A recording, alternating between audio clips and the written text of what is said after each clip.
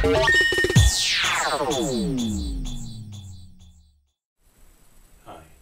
welcome to the Mammoth Tech Show. I'm Jeff Birch. In episode 2 we promise an update on updating an Elonex eTouch Android PC, and I'm pleased to say that yes, it can be updated to Android 2.2 or Froyo, and here it is, and running Android 2.2.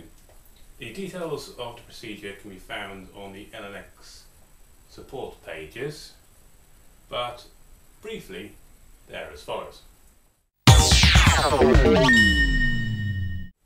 To determine if you can upgrade your eTouch to Android 2.2, you need to perform a little test. First, take out the micro SD card from the little slot here, and then once you power it on, hold down the left volume control key, or back key as it normally functions as. If a screen appears saying update via MMC, then you'll be able to upgrade to Android 2.2. If it doesn't, you'll need to perform a further firmware update, which will require you to connect it up to a PC, sorry, not a Mac, and then update to Android 2.2 once that comes complete. Again, details of that are on the Elonex support webpage.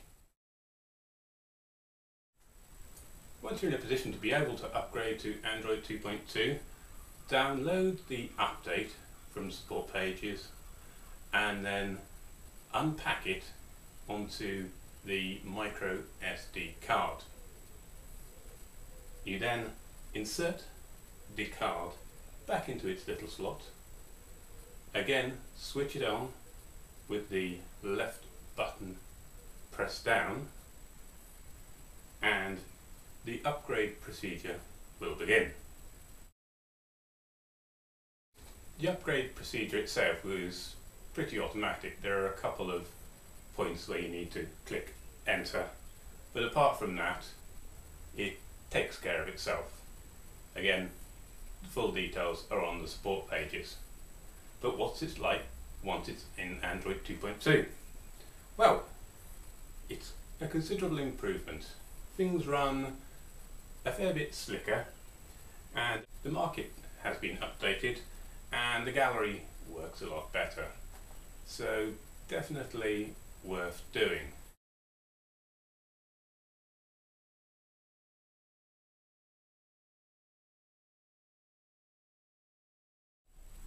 The ability to upgrade to Android 2.2 is pretty unusual for a tablet of this price point, so it makes this device that little bit more desirable. The Mammoth Tech Show now has a Facebook page, so just search for the show on Facebook and remember to hit that like button.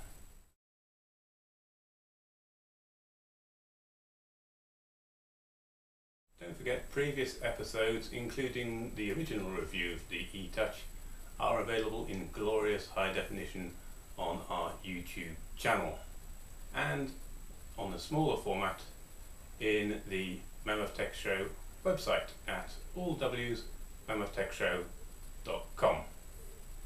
I've been Jeff Birch, this has been the Mammoth Tech Show, and you've been very kind to watch.